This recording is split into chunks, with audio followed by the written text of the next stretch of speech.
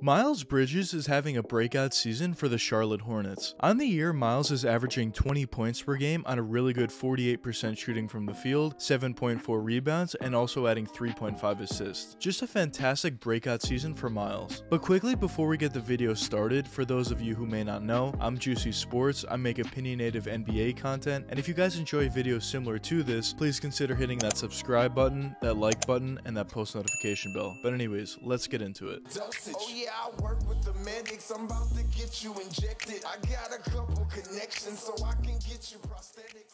Miles Bridges was drafted with the number 12 overall selection in the 2018 NBA draft to the Charlotte Hornets. And in my opinion, going into that year's draft, I saw Miles as a super athletic player that certainly had the ability to get some crazy posterizing dunks and also had the ability to run the pick and lob situation pretty effectively. But honestly, I didn't see Miles as being much more of a player than just that. There's been so many players in the NBA that had crazy athleticism but didn't necessarily have too many skills besides that, and once they got to the NBA, they were certainly an okay player at best that had the ability to get some crazy highlights, but they weren't necessarily much more than that. And I kind of saw Miles as one of those guys going into the draft. And pretty early on into his career, he was basically just that. He had the ability to get some crazy posterizing dunks when driving to the basket. He ran the pick and lob situation pretty effectively. He was also pretty effective once driving all the way to the basket. He had somewhat of a shooting ability from that mid-range and three-point, but for the most part altogether, he really wasn't much more than just one of those guys that came into the NBA drafted pretty highly that were super athletic but didn't necessarily have too many skills besides that. And you could really see that in the numbers he put up early on. In his rookie season, he only averaged 7.5 points per game on 46% shooting, 4 rebounds, and also adding 1.2 assists to his game. In the 2019 NBA season, he brought his points up to around 13 a game. In the 2020 season, he brought them up to around 12 points per game, which certainly are decent numbers, but obviously nothing crazy. And the numbers that Miles was really putting up was reminiscent of a guy who was a really good player coming off the bench, or maybe a decent level starter, but honestly not much more than that. But so far early on into this season, Miles Bridges has really improved every aspect of his game for the most part. But I will say before I get into it, ever since Miles got drafted into the NBA, he did a fantastic job at working on specifically his three-point shooting ability, and he really did a great job at improving that season after season. And last year he was actually shooting 40% from deep, which is very, very good, and his three-point percentage, I will say, has come down a little bit this season compared to last. But basically every other aspect of his game, he really did improve significantly. But let's first start talking about his three-point shooting ability. So of course Miles has a decent ability to catch and shoot from that three-point range, having a very nice ability to catch and shoot from that corner three-point shot especially, but also Miles has a bunch of other skills from that three-point range. He has the ability to cross over into a three-point jump shot, sidestep, step back, basically having any ability you need from that three-point range, although he doesn't necessarily shoot it at a very high percentage as he's only shooting 32% from three this season, but I think that's more so of a fluke, and he will get better percentage-wise as the season progresses, in my opinion at least. But talking about Miles' mid-range shooting ability, it's very similar to his three-point shooting ability, but just a little bit better. He has the ability to catch and shoot from that mid-range area, cross over, sidestep, step back, also has a decent pull-up mid-range jump shot, has the ability to hit that post turnaround fadeaway, which I mentioned in a lot of my videos, a very effective shot for a bunch of different players in the league, and really could take your game to the next level if you master that ability, and Miles certainly has that ability and has been working on it ever since getting into the NBA, so I'm happy to see him doing that. He has a decent floater within his game as well, and overall from that mid-range area, he's very effective from that range, in my opinion. But now talking about his best ability, which is his driving and finishing ability, Miles, as I mentioned before in the video, is super athletic and certainly has the ability to posterize whatever defenders in the paint, and we saw some crazy posterizing dunks from Miles over the years, but something that he's really improved upon is his driving and finishing ability in terms of finishing around the basket with crafty layups. This season specifically, we've seen Miles finish around the basket with very crafty layups, either with his left or right hand, and remember his left hand is his dominant hand. We've seen a bunch of times once Miles drives all the way to the basket, he comes up with his right hand and he finishes with his left hand or vice versa. Just very crafty abilities finishing around the rim. And he really uses his athleticism perfectly to hang in the air and outlast whatever defenders in the paint, and overall uses his athleticism very effectively, not only for posterizing players, but also finishing around them with crafty lefty layups. And I think the biggest change about Miles' offensive game as a whole is he's a lot more complete this season compared to what he was in years past. In years past, he was a decent three-point shooter, had the ability to drive all the way to the basket, but didn't necessarily have all the abilities in terms of his mid-range shot and all the abilities from three-point range as he has now. So that's the biggest improvement in my opinion. Now, of course, in terms of Miles' passing and playmaking ability, he's not all that great at it, but when you talk about a player of his size and skill set, you don't really expect all that much in terms of that ability, so it's not necessarily something that I'm worried about. But at the same time, I will say he has the ability to find open players, maybe in the corner for a wide open three, cutting all the way to the basket. He has those basic abilities in terms of his passing and playmaking ability, which is certainly great to see. But now talking about Miles' defensive ability, Miles does a fantastic job at using his great athleticism combined with his great strength, wingspan, and overall movement out there to defend whatever player he's guarding very effectively. And certainly at this point, I would call Miles an above average defender, which is certainly a plus for Charlotte. And overall, in my opinion, I think Miles does a very good job at basically defending whatever player he's guarding. When he's guarding point guards, he does a very good job, and also when he guards centers, he does as good of a job as you possibly could for the position and size that he plays. And when you look at Miles' game as a whole, in terms of his offensive abilities, in terms of his scoring abilities, passing and playmaking abilities, and also looking at his defensive abilities, when you look at the entire package of Miles Bridges, I think you're looking at a very well-rounded player and certainly an all-star caliber player within the next few seasons. Now, obviously, I know a lot of people are expecting Miles to make the all-star game this season, but in my opinion, I don't think he's necessarily there yet. I think there's just too many other players in the Eastern Conference that maybe deserve it a little bit more than Miles. But I will say in the future, in the near future, I think Miles will at the very least be making one all-star team, and going forward in his career, I would expect him to get better with each and every season progressing.